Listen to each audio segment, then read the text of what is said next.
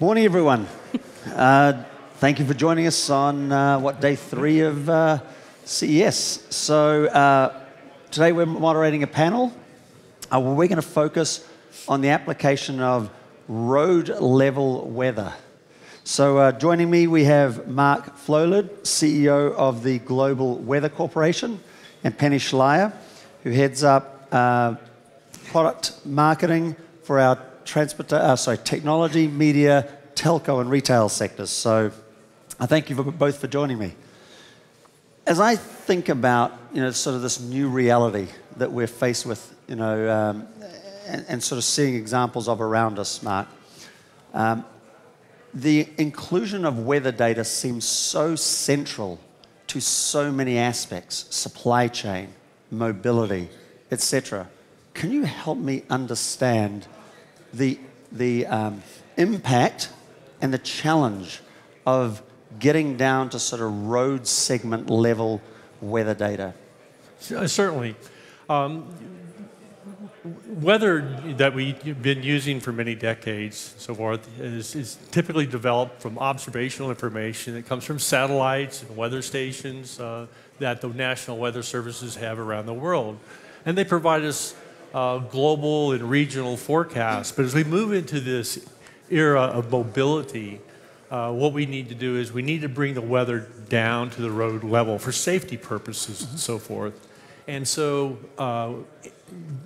the location technologies, the HERE mapping that we have and so forth allows us to do that, so that now what we can do, rather than looking at weather patterns regionally, we can bring it down to a half a kilometer, know how the weather's changing every 5 minutes, and not only know what the weather's doing, but what the road surface looks like. And we're able to do that today because of the technologies that are coming from here. Well, that's tremendously accurate. 500 meters, we can see that. Standing here, I can look and I can really see sort of 500 meters. So that's a tremendous amount of data. How are you sort of keeping that current? Because weather patterns change. Snow squalls, rain clouds, etc. move through. And that changes the dynamics on each of those sort of 500-meter segments, doesn't it? Yes. Well, there's a couple of technologies that we rely upon. One is that we call nowcasting. And we're all familiar with radar information and so forth. Well, that information in China and the US and Europe is reported to us every 2 minutes. And so what we can do is we can take that information and look at the direction of the storm patterns within the clouds to figure out where it's going to start raining, stop raining, where it's going to start snowing every 5 minutes. Now, one of the other technologies, though, that we're going to be relying upon as we go into the future is the information that comes off the vehicle, because the vehicle is going to provide us information about not only the ambient temperature around the car, but it'll give us information about is it precipitating or not through the range sensors. And then we'll know something about traction control. We'll know when the car is experiencing slippage on the road. And so that will give us even more information to provide better and more accurate forecasts. Absolutely. And there's endless possibilities in terms of how that can be used. So Penny, how is it that our partnership is making that accessible? Sure. So we're really excited to have Global Weather Corporation as on our marketplace. So we, together with our partners, we're building the most robust location-centric platform so that customers can come and build new solutions. They can collaborate with partners like Global Weather Corporation. They can bring their data and gain new insights. And when you pair that data, the weather data, with the location data that HERE provides, you really can create an enormous amount of new innovations and insights for driver safety or consumer engagement. And so we are looking forward to building an ecosystem of partners that will come and contribute their high-quality data so that they can collaborate in a secure and private manner where we have all of the infrastructure built for them so that they can do it more easily. And I can imagine some of the data, like the image behind us is snow. In other places, it's going to be rain, etc. Penny, you're very focused in the markets around, for instance, retail. Retailers have supply chain issues. you know, let's think about some of the ways in which retailers may benefit as we look at sort of the impacts on their business, some of the use cases that perhaps it can solve from their perspective. Sure. So, in today's competitive world, it's really, you need to be able to deliver your products in hours. There's no longer lack of visibility into the delivery cycle. And so retailers are really forced to compete in an economy where Amazon is king, right? They deliver within hours. And so by having information about the weather in association with location, for example, if you have people who are delivering products to the home. If there's a disruption due to weather and traffic, that can be detected, and then the app can actually automatically reroute that person so that they can get to the person in a quicker way. So, go ahead. Oh, I just wanted to add that one of the things that we do is we use this weather to look at supply chain management. Because as weather patterns change, customers buy different items and so forth.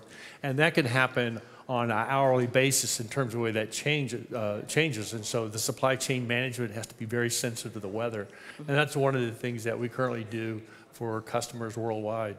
Mm-hmm. Absolutely. I think, if we look at all these use cases, so I heard earlier road safety, I heard supply chain coordination, I'm hearing demand generation. Weather has a tremendous impact across, almost every industry. Have you ever, sort of quantified the impact of weather, in any one of those industries and the opportunities that it represents? It says smile, so I'm thinking it's got to be huge. Well, we're required to do that from a couple of standpoints. One, verification of the quality of the forecast is something we spend an enormous amount of time at in terms of making sure that what we provide is accurate and we have confidence in what we're delivering. And we do quantify those numbers, whether we're looking at weather or we're looking at road surface conditions. But the other thing that our customers look at is how does that affect their bottom line?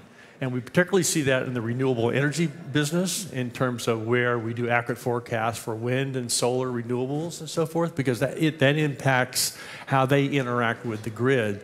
And then the other one that's more pertinent, even more today in mobility, is as we are working with the autonomous vehicle industry, the issue that they have is autonomous availability, understanding how much availability will the vehicle have for driving in autonomous mode. And that can vary by season. And so one of the things that we do right now is we forecast the road surface conditions every half kilometer, every 15 minutes, and we give them information in terms of what that availability is going to be and what confidence we have in that. That's a significant impact to the value proposition of autonomous vehicles. Absolutely, and very, very much aligned with the way that we at HERE look at the roads. The reality index. Yeah. How much confidence do we have that this is the current situation? Because we're living in a dynamic world. So, listen, large amount of data, as we talked about, 15 minutes every 500 meters. What's the sort of spread of this? What's the sort of global coverage? Well, let me give you an example of an image. This is in between outside of Munich on the Autobahn on the A8. Typically, we forecast weather kind of in regional patterns, but what we're doing today is we forecast not only the weather patterns, but the road surface conditions along the road. And you can see this is indicated by these different posts, as you see in the roads, that as we move along, we know whether we're dealing with dry roads, near dry roads, wet roads, very wet, and so forth. And so this is the kind of information that we deliver today. And we do this worldwide, and we do it for all classes of road, whether we're looking at major freeways or we're looking at local roads. So when you say worldwide, are we talking worldwide? We're talking, we have developers around the world that really are poised to take advantage of this data, correlating the road infrastructure, the weather, the data that they're bringing into the platform, etc. Huge opportunity here, I would imagine. what can they expect in terms of the information that's now available to them? Well, today, because of what we're doing with here, we can provide weather and road surface information on all your roads by HERE class, road class.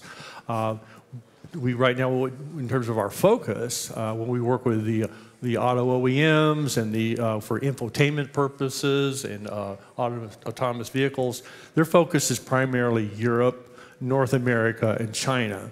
And so that's our concentration right now, but we're putting together these solutions for Australia and other places in the world. Fantastic. So when we say worldwide, it really scales to what you're doing. And scale is really important to making this even possible, because you can't have a bunch of customized one-offs. You have to have something that fits with scale, and that's what you provide us. Absolutely. And what you... I think that's the benefit that the platform offers, is that we have partners that have the highest quality of data. They have enterprise level data, so it's not just a one-off. And so developers can come and operate in a standardized way and gain access to just a depth of data. And one of the things when you were working through the image back there, I think of my teenage son who's driving in Chicago to school, and I worry about how is he going to make it through the winter. And so I'm just so excited that the opportunity is there to pair weather data with some of our location data, as well as data from our other partners like Nera Dynamics, who has data about the road roughness. So they have the tire pressure information. So you can anticipate identifying potholes or raise alerts to those drivers who aren't necessarily as skilled and experienced as their parents. So I'm really excited about the platform and the partners that are coming and the opportunities that are there. And that's a good point, because we're already interacting with your partners, because for companies like Nera and Move AI, they're customers that they utilize our weather information in order to provide their solutions that look at road roughness or weather risk and so forth. Yes. So Matt, let me just stay on that, because you're right, both of you, that there's no one company today that can solve all of the needs. Supply chains are complex, safety is paramount, also complex. It takes an ecosystem. So help us understand, why here, why now, and what it takes to be a good ecosystem, partner from your perspective. Well, why here, why now? One of the reasons is because the mobility, connected vehicles and the mobility industry really has, really raced ahead. It's kind of pulling the rest of the industry along, and we're really trying to catch up. So why now? Well, because the industry's demanding it. It's demanding it for not only just better information, but for safety information, right now in terms of what we're involved in, like with the autonomous vehicles. And what was your other? Oh, just sort of, what makes for a good ecosystem partner? You really, again, it gets back to the issue of scale, for us, because we need a solution, because when we work with your customers, the auto OEMs and so forth, to have a solution that just works in the UK or it's not good enough, and they need something that's scalable, and that includes all the world, like I said earlier, in terms of China and so forth. So scale is really the #1 issue. The other thing that's really important that we haven't really mentioned too is also that the investment that's going into the technologies in the autonomous vehicles areas for ADAS capabilities and so forth, that's really important too, because we'll rely upon that. So what we provide and what you provide has to kind of be a convergence with that technology. And that's what we're seeing today, is that convergence of all those things coming together, from mapping to location to safety and so forth, which is driving the need for this. So really what I'm hearing is it gives you a vehicle to, monetize your core asset. But also what you just said there seems to be that it's going to give you feedback that helps build that confidence factor associated with each of these different road segments. Absolutely. Fantastic.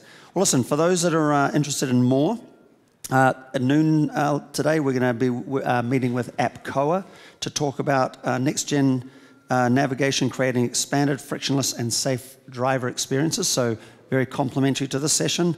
There are a number of sessions that I would encourage you to explore. First of all, over on the floor over here, we have the platform where you can find the Global Weather Corporation data in the marketplace, along with those platform capabilities to build applications with your data, with our data, with the Global Weather Corporation's data.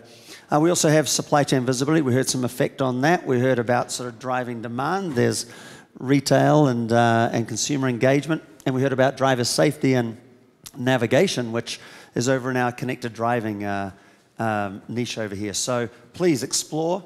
But thank you very much for the time you spent with us. Well, thank you really so appreciate much. it. Really appreciate it. Thank you. Thank you, Penny. Thank you.